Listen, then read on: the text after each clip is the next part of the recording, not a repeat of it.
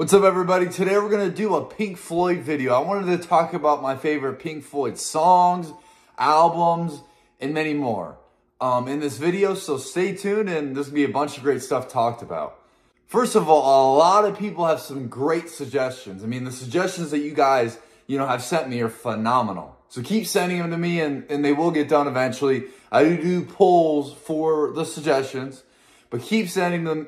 Some of these songs take a while, and when I'm filming videos with my mom, we try to do a lot in 1 month. So keep sending them and they will get done. One thing that I did learn that I found interesting, I didn't know that David Gilmour had a solo career. That's one thing I had no clue about. I thought Pink Floyd, when they, disbanded, that they were always together. And I didn't know that David Gilmour, and that's when I did the Comfortably Numb version from 2016. I was shocked to hear that David Gilmour was solo, and the voice that he had was so phenomenal and so incredible for a guy that's by himself, that doesn't have the backing, of the other members that he had in that band. And also his age is phenomenal. The fact that he could do what he did at his age, phenomenal stuff, man. If I would have to go with my favorite song, and this is one that a lot of people have asked, it's going to have to be in different tiers.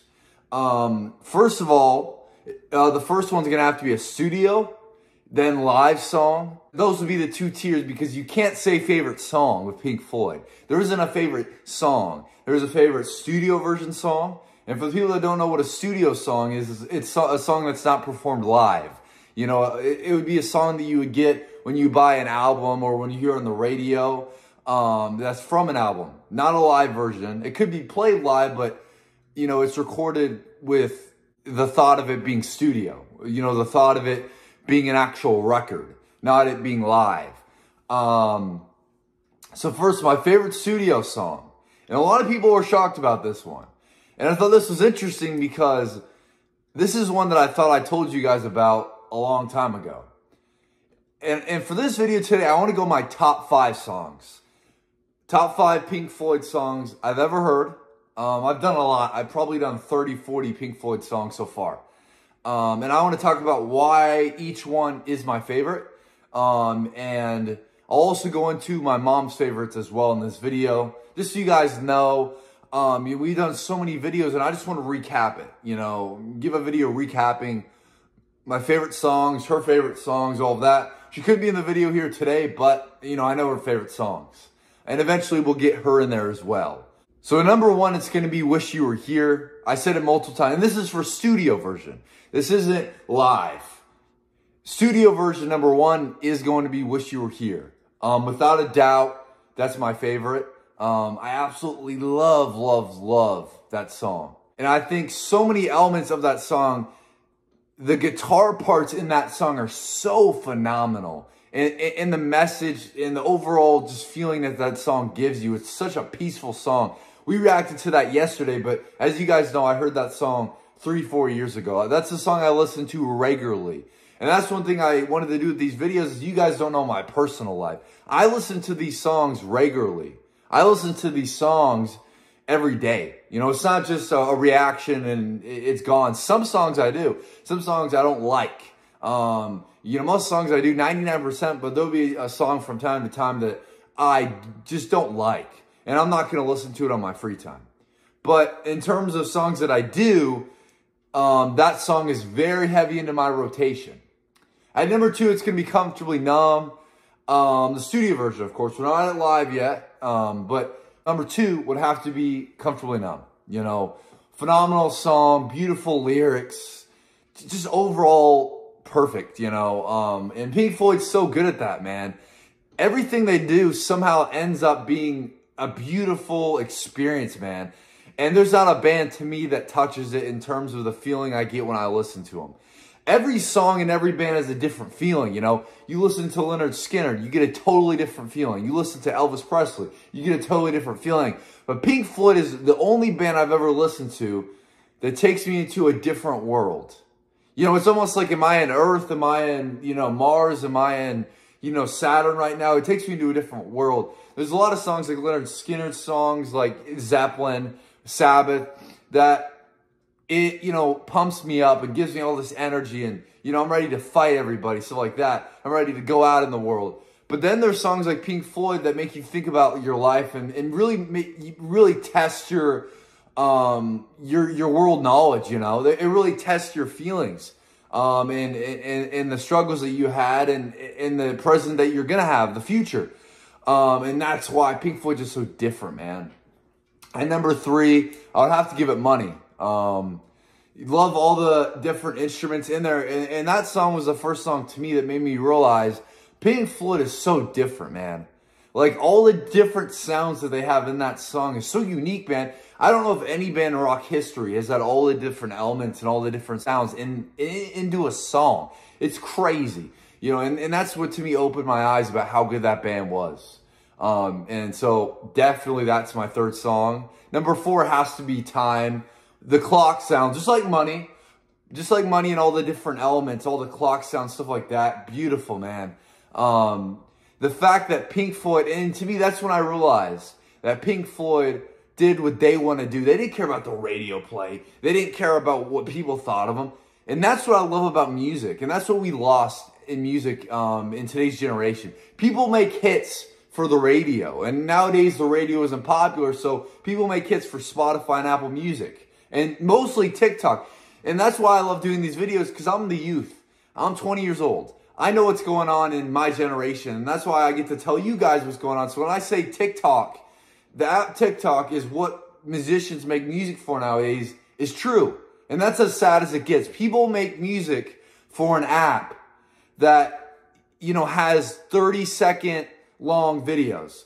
TikTok's known for 30 to, you know, anywhere from a second to 30-second videos. So what people do nowadays is they'll make a great hook, or they'll do a great chorus, and the whole song's weak after that. They don't put work into the whole song. They put work into the 30 seconds of the song, and it just creates an awful, awful song, man. That the first part of it, or like the hook or the chorus, is great, man. But when you have the whole part and everything else, all the elements, it doesn't compare to this rock and roll music. It just doesn't at all, you know. Number 4, without a doubt. Number 4, probably Another Brick in the Wall. Definitely has to be my top 5. That's a beautiful song, man. Love that song. I think that's a perfect song all the way through. I love the school part of it. You know, that is a connection with me as well. You know, when everyone's in high school, you're rebellious. Junior high, you're rebellious. Stuff like that. So, you know, you feel like, why am I in school? Why do I have to do this type of stuff? And I completely connected with it. I thought it was a phenomenal song. Again, like Time and Money, all the elements in that song are so beautiful and so unique. And, you know, that's, again, another song that I realized Pink Floyd is very, very different.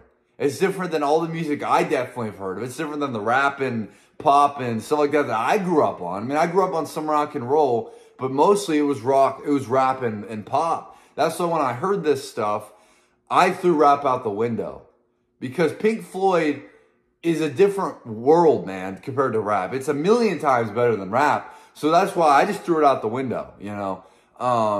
Anyway, and then number 5, a great Gig in the Sky. Definitely have to be that one. That song is beautiful. A beautiful track. Love it. Without a doubt, Great Gig in the Sky is one of Pink Floyd's best. That's why it's in my top 5. Again, like the other ones, all the elements, man, all the different features that it has is crazy. And to me, the fact that Pink Floyd can even do one song that's as good as, you know, Wish You Were Here or Comfortably Numb. But the fact that they've done 5 songs that are that good, just, I mean, it really separates them into a different world, man. You know, so beautiful. That's my top 5. And then I also, before I end this one, to get into my top 5 live songs by Pink Floyd. Number 1, definitely Comfortably Numb live at Pulse. Number 2, going to be Comfortably Numb live at Pompeii, and that was by David Gilmour. I thought he killed it. I was so proud of him. So proud of a guy that's that old to sing that well. To me, it has to be at number 2. Because I've never heard, I mean, have you guys listened to the music nowadays? Listen to Axl Rose and his voice. Listen to Motley Crue's Vince Young. Listen to There's so many singers I can mention that their voices have just went away. And the fact that David Gilmour sounds that good, it baffles me. It truly does, you know?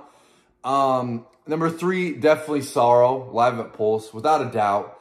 4 is going to be Another Brick in the Wall, live at Pulse, and that video is going to be coming out. Hopefully it isn't blocked, but it's going to be coming out in the next week or 2. And then number 5, I don't think I've heard 5 songs so far. So that's my top 4. Yeah, I haven't heard 5 songs so far that were live. That's my top 4. Comfortably Numb live at Pulse. Comfortably Numb with David Gilmour live at Pompeii. Number 3 is going to be Another Brick in the Wall live. And then 4 I'm going to have, or 3 is going to be Sorrow. 4 is going to be Another Brick in the Wall live. So it's crazy, man, that Pink Floyd is this good, this phenomenal. My mom's favorites are pretty similar. Doubt is Comfortably Numb live at Pulse. Everyone that listens to this song loves it. It's crazy. Anybody of any age, of any ethnicity, of race, anything, any religion, if they listen to Comfortably Numb live at Pulse, everyone has the same reaction. And it's either like me, smiling, amazed, or, you know, it's like my mom, and my mom is different. She was smiling, amazed, but she listens to the lyrics and the music very closely. So with her, it's more of a, you know, just an emotional thing. You know, for me, it's more of a just shocked, you know, how they could do that. For my mom, it's more of her thinking about her past and her future, stuff like that, and connecting it all together.